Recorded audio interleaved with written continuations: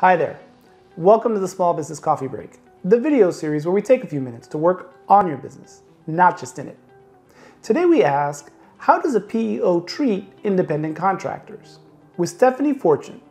Stephanie has over 8 years of experience as a PEO consultant and started her own firm, Fortune Business Consulting, in 2018.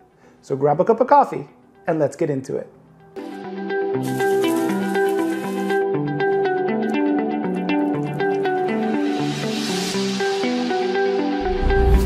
Because now we've talked a little bit about workers' compensation. We've talked about employment practices liability from the perspective of being an employer, and the PEO may offer some of that to the employer, to the co-employer.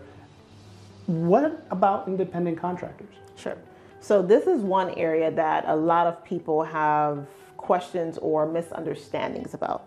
So when you're working with a PEO, traditionally what the structure looks like is all W-2 persons, so all employees of the organization, so not independent contractors, not 1099, they're covered with regards to workers' compensation under the umbrella of that PEO, right? Okay. And so with that relationship, what it looks like is you have a staff of 5, you have a staff of 10 internal folks that even as the employer, you have more of a responsibility, more of an obligation. You're paying taxes on their behalf.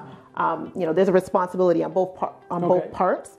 That PEO covers them with regards to workers' compensation. They offer benefits to that group with regards to, again, them being W-2 persons.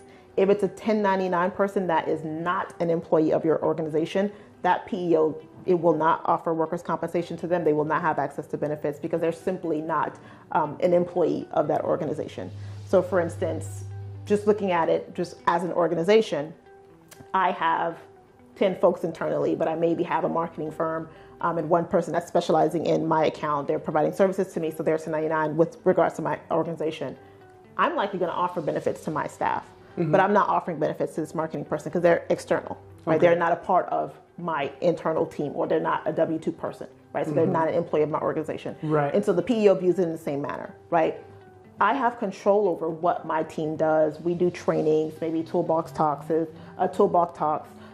of that nature. Right. We're talking about safety trainings, day in and day out. I kind of oversee when they start, when they stop work, how they do the work, so on and so forth.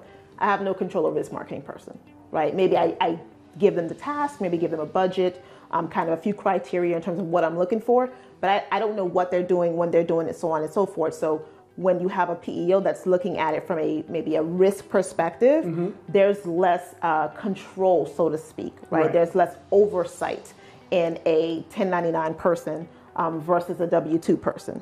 And so when they're kind of assessing that risk, if it's something that they should take on, the decision is usually a no, because again, it's not something that they believe makes sense in terms of coverage and in terms of protection for all parties involved. Well, yeah, I mean, the difficulties and the confusions that exist between what an independent contractor is, what a subcontractor is, and what an employee is almost universal. But I think particularly bad in the state of Florida. And I know that we have had many conversations with small businesses about how the 1099 and a W-2 are not what makes an employee, or an independent contractor. Those are forms, literally the numbers on the forms that you file to the IRS, and you have legal responsibilities for that.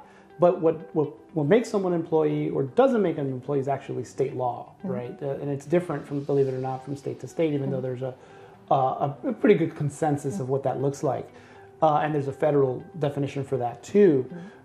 And so we find a lot of times that is kind of one of those hard places where people kind of like don't realize, because they'll want to hire that marketing person, but according to the rules, technically you paid them 1099. Maybe they weren't, didn't go through the PEO process, but according to the rules, they're deemed a statutory employee and should have had benefits, and they got hurt, and things go kind of wonky. So it's really important that conversation. Let's keep the conversation going.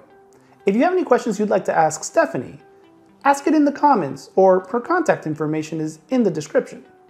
If you have any questions you'd like me to ask Stephanie or any other professional in their field, my contact information is also in the description, and I'm always available through a direct message.